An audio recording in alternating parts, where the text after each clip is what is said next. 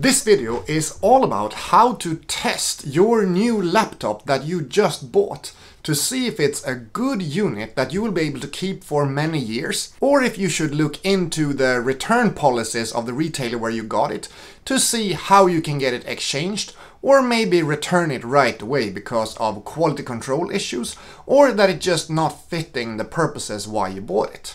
I'm W2Best and I make in-depth gear reviews and tutorials, and if you like this video, it would be super nice if you want to put a like and maybe also subscribe to this channel. That gives me a ton of motivation to bring out new content moving forward. And I have a pretty decent backlog of stuff, so you don't want to miss out on the things that are to come. If you want to communicate with me, you can do so either in the comment section below or on Instagram, where I'm also at W2Best. Both for the purpose of my work and for the purpose of running this YouTube channel, I have been buying a lot of laptops the past few years. And one thing that I always do, the first thing when I get it and unbox it, is to just have a very in-depth look at all the different things to deem if this is a good unit or a less good unit.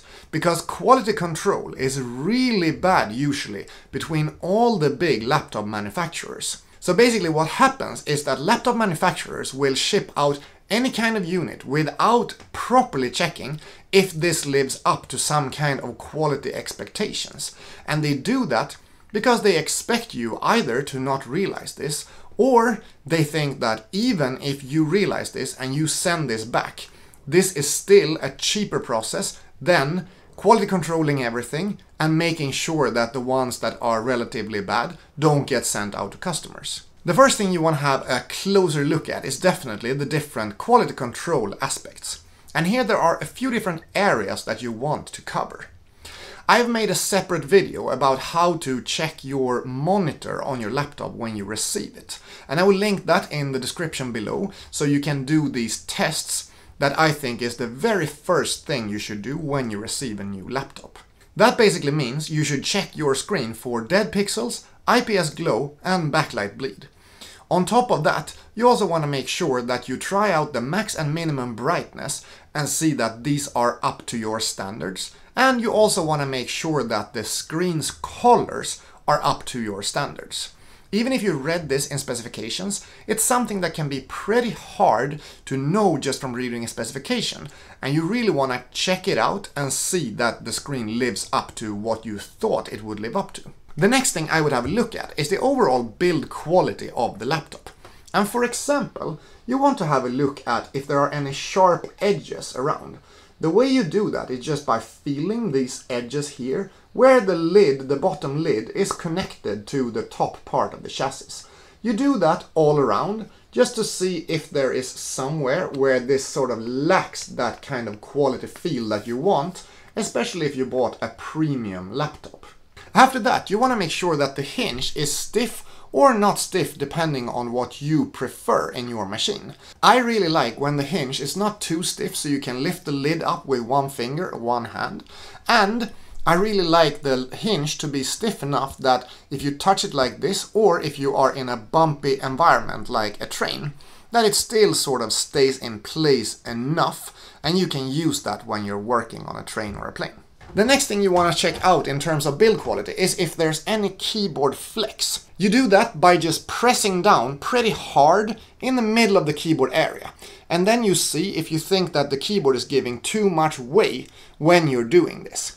In this case, I think this Lenovo Yoga Slim 7 is doing a really good job with not flexing too much, even when I push down really hard. After that, you want to do a similar thing, but with the trackpad. So you want to make sure that the trackpad is not too flimsy and gets pushed down a lot when you're using the hard clicks. I also always listen for rattling noises when you're tapping the touchpad like this. Next up, a really important thing you want to do that some people might not be aware of is listen in for coil whine.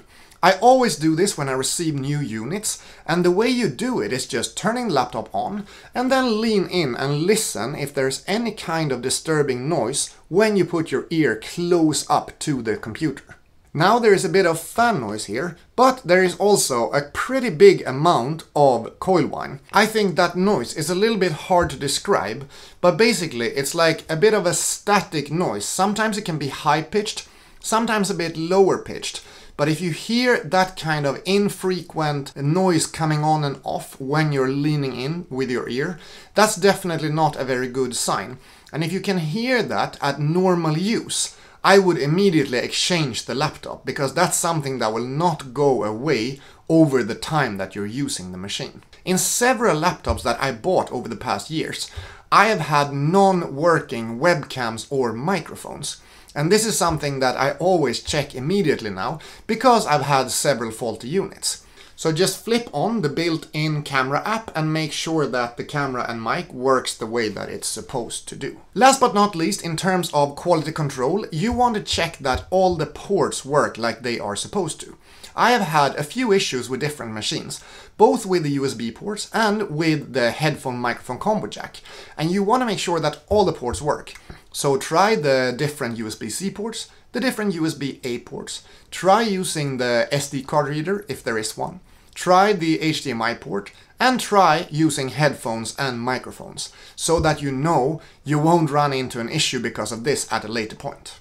Outside of the quality control category here, there are a few other things that I really think you should do. Basically, one thing that is hard to know when you buy a laptop and you read the specifications is how much the fans will be on, both in a very light load or an idle state, and in some kind of max load. So what I'd like to do then is to just try and leave the laptop in a very light load or something like this where it's idle for some time and see if the fans are turning on, and when they are turning on, if they do, how loud they actually sound. They have different pitches to them, and you really need to see if you get disturbed by the idle fan noise, because if you do, it's probably not going to be a laptop that you will be willing to use for a long period of time. Then you would like to download some kind of stress test. You can, for example, get Cinebench R20 or Cinebench R23. This is because you want to max out the performance of the laptop and see how hot it gets and how much the fans turn on during this kind of test that you're doing. I will put a link to Cinebench R23 down in the description below so that you can make a stress test of your new machine. If the laptop passes your quality control basic test, your fan noise test both at idle and at load, then I think it's time to try it out under your specific use cases. If you want to watch movies in bed and you put it onto your duvet, and that kind of blocks this part here that normally is used for cooling, you want to make sure even more that the laptop can stay cool enough while you're doing that. If you're using a specific software, like I'm using DaVinci Resolve for my video editing, I always need to install DaVinci Resolve and make sure that this is working fine with the machine that I'm testing. If you know some of your use cases require a very long battery time, you also want to make sure to see if this laptop is actually living up to your preferred kind of battery life. And this is something you can check out pretty quickly by using the laptop for a few days. But just make sure to try out all your different use cases in this first few days to see if this computer lives up to your expectations. Last but not least, in this kind of daily use test, I think you should use it with all the different peripherals that you normally use with your unit. So that means you want to use it with your keyboards, your mice, you want to use it with the kind of memory cards that you maybe use with the camera, maybe connect an eGPU if that's something you're into, connect it to your docking station in the office if you have one, or your other kind of monitor solutions, and make sure that this is all working the way that it's supposed to. Because if there's something that is not working well here, this will just disturb you so much that you'll probably end up not using this, or you'll have to change your whole sort of ecosystem around things just because you got one new unit that doesn't work with something that you're very used to having in your everyday life. If your laptop passes all of these different criteria that I've listed, then I think it's a good unit and something that you want to keep on using for probably several years. But if it fails in one of these areas, you really want to make sure to check up what are the return policies of this company that you bought the laptop from.